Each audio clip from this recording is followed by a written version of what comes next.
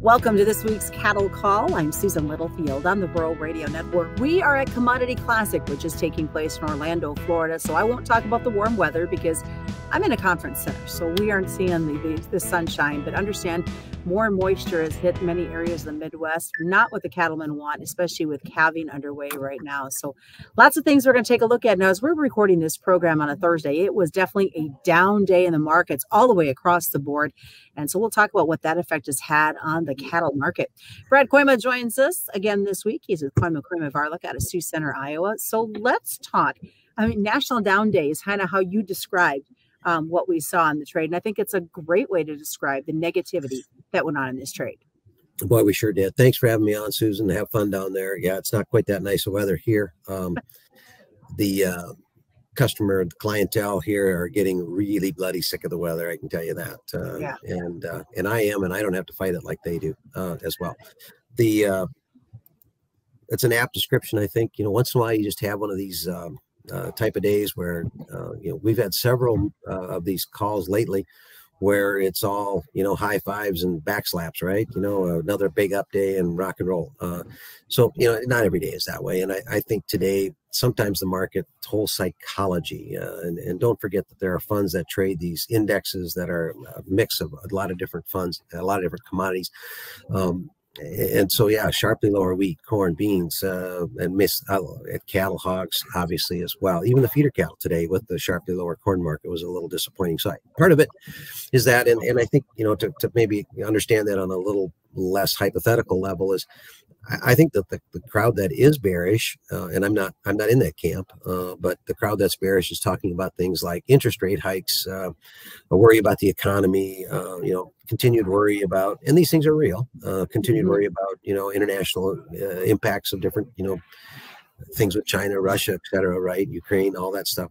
And so that throws an air of uncertainty a little bit. And particularly when you're at levels here that the cattle haven't been at for a long time, maybe you get a down day of leisure. I would mention, though, that, the cattle kind of firmed a little bit late. The front months came back and were actually a little stronger than the back months. So it seems to me, at least, Susan, that, the market still seems to be okay to me, alive and well in terms of the bull market. Well, here at Commodity Classic, guys, we're talking the fact that obviously it was a down day in the grains all the way across the board, but usually cattle, especially those feeders, take advantage when corn takes a drop, and they did not in this trade. They didn't, and that's a little, the old saying here, Charlie and I used to say, when you whip the horse, he had better run. When the news is good, it better rally, right? And so, that you should, put up a little yellow flag that, hey, maybe, we should be a little careful for a minute. And I think that that's well said. I would say, though, that the feeder cattle have gone straight up, so I mean, in some cases, some of these months have rallied $18 almost without hardly a correction. So a down day maybe shouldn't be reason to crawl out on the window ledge just yet. But feeder cattle are high. I mean, who's kidding who? Deferred cattle are really high. But the cash feeder cattle market, of course, has been on fire here for the last several weeks, as anybody that knows that's been trying to buy the live feeder cattle. So as you look at the overall big picture of the way this market's trading going into next week, especially when we saw some softness coming out of Kansas, how is that going to set the tone as we start into, another week of March and guys getting anxious to see some higher prices? Well, I think traditionally the South, and I think this is it's a more seasonal year. We've talked about how maybe we finally gotten the market back to a place where there is maybe a little more reliability in some of the seasonalities that used to work. Typically, the South will go into a few more cattle now in March and April as the North comes out of them. I think, but maybe has been lost on some people is that the supply cattle here in the North for the next 45 to 60 days, in my view, is much less than what they think. The weather has hurt all the way down to these calves. I don't think you'll have calves ready in April.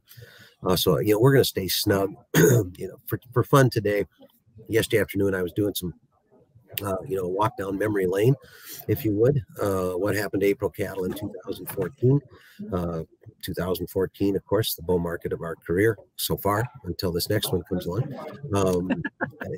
The pattern there, it took until about the middle of March, and then we kind of caught again, and then the April let us out of there, and April went to a steep premium over all the back months, which I kind of hope happens. I wouldn't mind it if we take a little premium out of the back months just to, I don't know, take a little of the edge off of what these feeder cattle cost for the guys, because there is risk, of course, there. So to me, there's a lot of similarities. Moisture, of course, a big factor as we get a little closer to springtime. There's still some places in the south that still are a little less than perfect, although across the north here, we've got plenty of moisture, and I would think we'll have some grass to get started here for sure.